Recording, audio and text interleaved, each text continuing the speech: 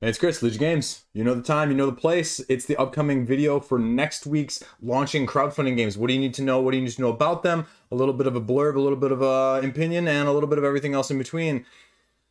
Now, it's the end of November. You would normally think post-Thanksgiving, post-turkey craze, post-Black Friday, that, you know, things are kind of calming down. But the first week or two here at the very end of November and the first week of December here are not actually as quiet down as you may think otherwise. So let's get right into it. First up this week, we actually have Empire's End, 2 to 4 players from Brotherwise Games from John DeClaire. This is, instead of your normal Civ builder, a little bit of a spin on what you would normally expect. Instead of the Empire going up and up and up, you're actually trying to save it from collapse. And so you're going to try to keep calamity at bay. You're going to be trying to use reverse bidding with an engine build with long-term planning to avoid these calamities, because what you're doing is you're starting at the height of power and you're getting through various phases. You're going to be progressing, and there's a disaster phase. You're going to face a common threat. You're going to have to bid, and who ends up bidding the most ends up taking the disaster, and so you have to mitigate the disaster. But when you get the disaster, you also get a significant upgrade. You get a significant bonus that's going to benefit your civilization, and so that's the trade-off in this game. You're going to grow in wisdom and resilience through calamity. And so the style of this game is going to be, you know, ultimately whoever can adapt the most through the problems that are presented to them is going to end up being the winner. You're going to have a progress track as you go along. That you're going to have to face disasters, you're going to have to face events, you're going to gain new resources during production phase, gain lost territories as you rebuild, and you're also going to have some sort of challenging head-to-head military phase. So this one is probably my top to watch of the week. This is my most likely to back at this point. But that being said, I don't really know what Brotherwise is going to bring. I'm not sure exclusivity. I'm not sure price point. I'm not sure deluxifications. So those are always going to be the make it or break it with a game like this. You know, it's probably going to end up in my collection at some point if the gameplay actually holds true to what I think it is and what it actually is on the table. But is it going to be a retail or a crowdfunding? That is the main key. And there's a couple of those recently that I really have done the same thing on. So we'll kind of see what Brotherwise has in store for us. The next one, Brother Ming, not Brotherwise, Brother Ming is launching. And if you're familiar with Brother Ming, you may remember them when I did the review of the Fire Emblem game. Now we have React. So you are skirmish style, 2 players battling head to head with magical powers in order to win. Sound familiar? Sound interesting? Sound intriguing? Yeah, you should give this one a look-see.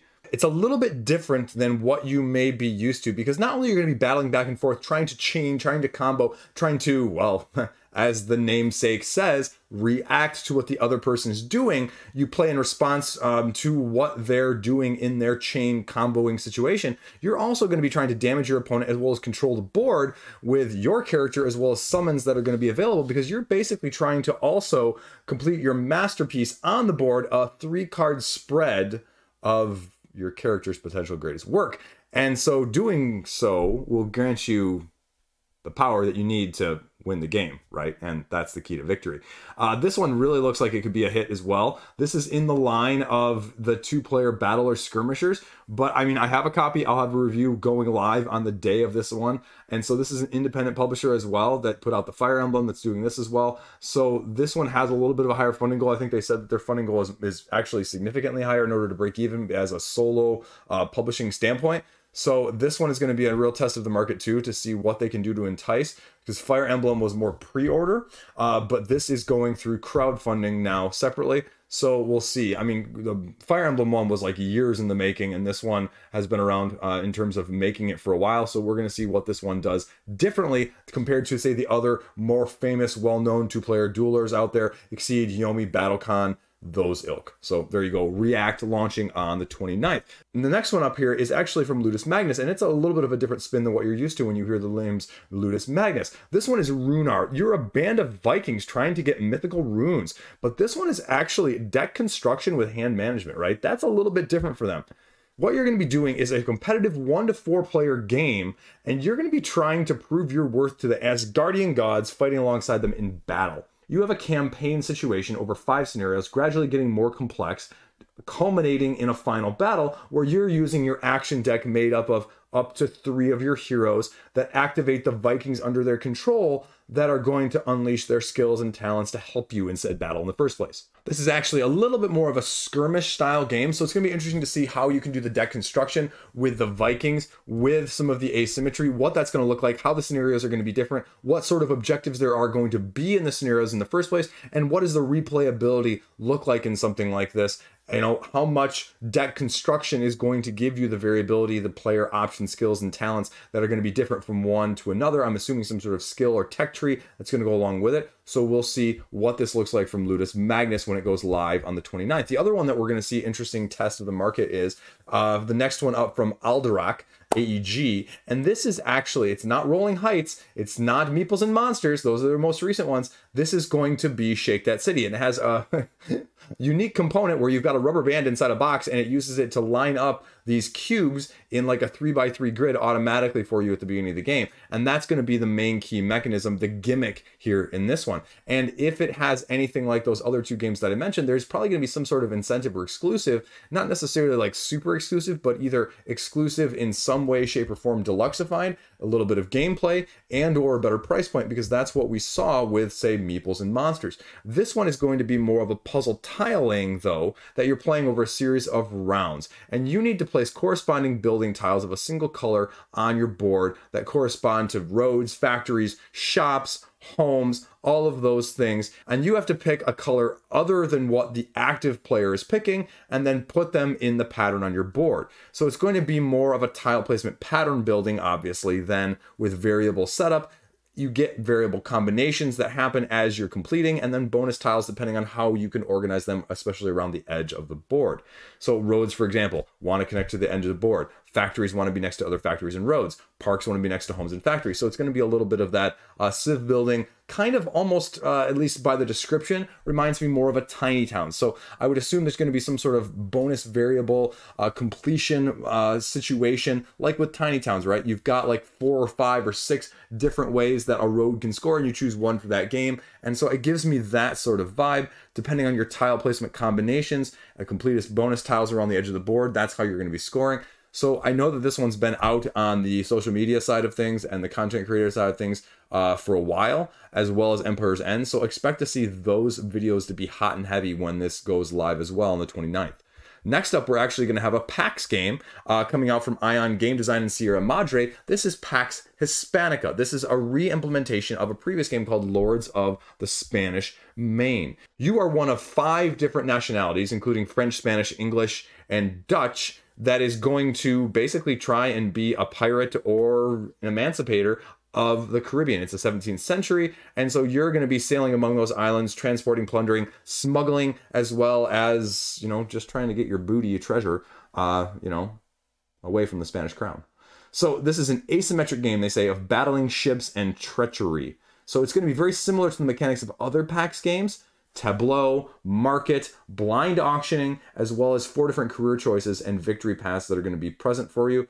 I am not super familiar with other PAX games. I have not really played anything apart from I have PAX Premier in my collection. That's it. So if you're a PAX historical fan, this one should be potentially on your radar. What is the price point going to be? What is it going to entail? How deluxeified is it going to be as more of, you know, that type of game? That's really been the incentive in these in the past in crowdfunding. So we'll see when it goes live on the 29th. Also on the 29th from Rock Girl Games, we have Aelderman. This is going to be set in the Hanseatic Trade Sea League, and it's a competitive Euro game for 2 to 4 players. So you're fighting, as you do in all Hansa games, for the top of the trade alliance. You're going to be trading, you're going to be trying to gather more wealth and develop influence over the region. Now, the interesting thing in this one is the weight on Board Game Geek actually has it a 4.5, so I'm not sure if it's actually that heavy or that complicated of a game, but I imagine that you'll see a lot of that type of channel coverage when the game page goes live.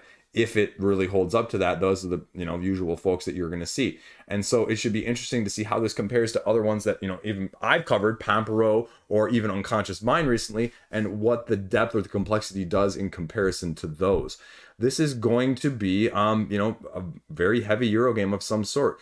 The thing I don't see in the Board Game Geek description, the thing I don't see in it in general is, okay, what makes this different? You know, we talked about some of the differences in Pompro. We talked about differences in Unconscious Mind. We've talked about, you know, those sorts of things. Why get this over the other Euros? That's what this needs to show us. 2 to 4 players. We're going to see when it goes live. Next up, we have actually from Brua Games. This is from the, you know, you may recognize the designer, you may not. The meeples are very characteristic of the previous game, which is being shipped to me right now. Keep the Heroes Out. Yep, same designer, same company. This is an expansion for the previously mentioned game Night Parade. This is Night Parade of the 100 Yokai. Cursed Throne. And so this is going to be an expansion for that. It has about 1,200 followers actually on the Kickstarter page already. The Night Parade of the 100 Yokai is more of an area control manipulation with asymmetric powers type game. And Cursed Throne is going to offer just more of that.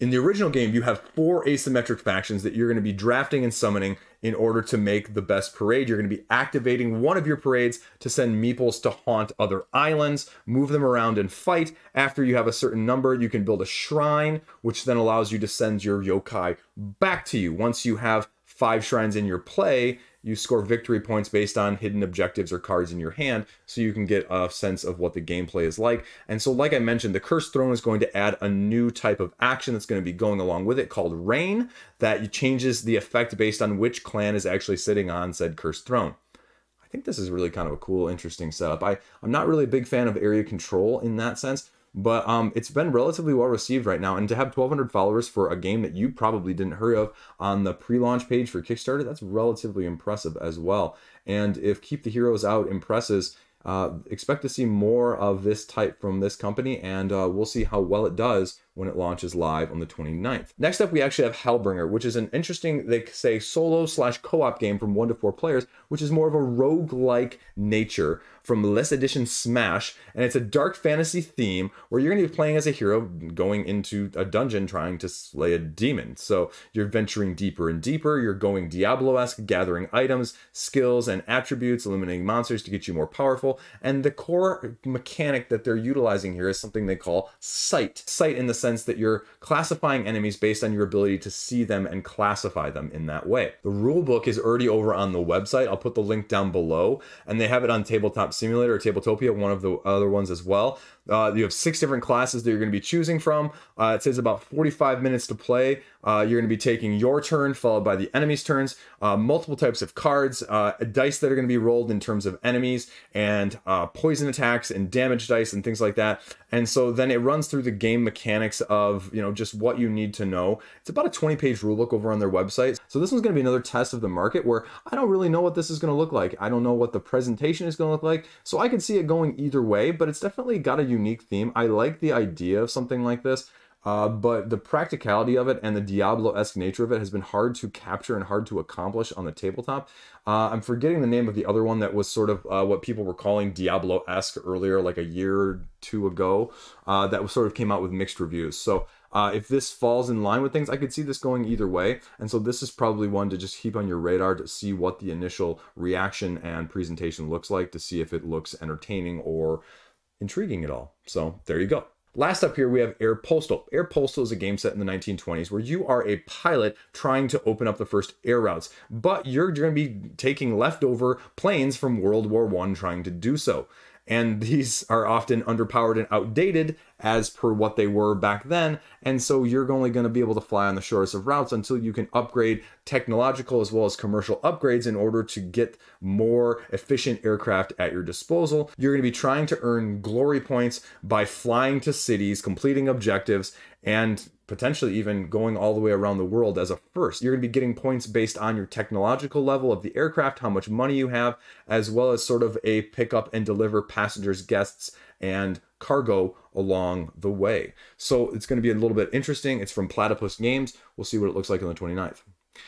That's all I got. That's all I got. Like I said, I'm going to have a react video out on the day it launches, and then I'm going to have a review video out hopefully in the next week or so for Soul. I've got my short little video coming out as well, talking about things I'm super excited to get to the table. And then we're also going to be having a little bit of the golden age of crowdfunding and a few examples from that, from the recent past of names that you'll recognize, and a little bit of thoughts about why, what, and in what shape and form. So that's what I got. That's what I got going on. I'm not working this weekend, so that's awesome. I don't know what you guys are doing. I just, I worked both the holiday and the Black Friday, so I'm all set to be done with work for a few days. So it'll be nice from that standpoint. I need to get some stuff played and just kind of see where things take me. I got Frosthaven, all 37 pounds of it. Aeon Trespass Odyssey is also on its way to me, although it's delayed. And I still haven't touched Oathsworn. So, I've got about 100 pounds worth of game right there that is going to sit around. Now, what's going to shoot to the top of the queue, and what is that going to look like too? That's going to be an interesting test of my ability to get stuff to the table in the first place, rather than what I want to get to the table too. I wish I had a table that I could dedicate to leaving stuff out, because I would do that probably with Frosthaven right now. But I don't, because I have a 2-year-old that gets into everything and can't leave stuff alone. I have a container of Star Wars Destiny dice that's sitting next to the kitchen table, and every night after dinner or during dinner, he opens it up and plays with the yellow dice, because yellow is his favorite color, and so most of them end up out of the container on a daily basis. And we left a Jenga tower open on the table the other night while I was helping my other 2 kids, and the 2-year-old climbed half on the table and did Jenga by himself. He actually got 2 pieces out of the Jenga tower and put them on the top before he intentionally tipped it over. So, you know what? That's what I got in store for me. Let me know what you think. Let me know what you got. Let me know how your November went. And you know what? I should do a November. I don't think I've done the November look back yet. I need to do the November look back, the November where are things at. And I think I just need to handle that side of things too. I don't know if I did one of those. I don't know if I put that the other one out. I need to investigate. Time to sign off. End the video. Stay classy. See you around. Have a great day.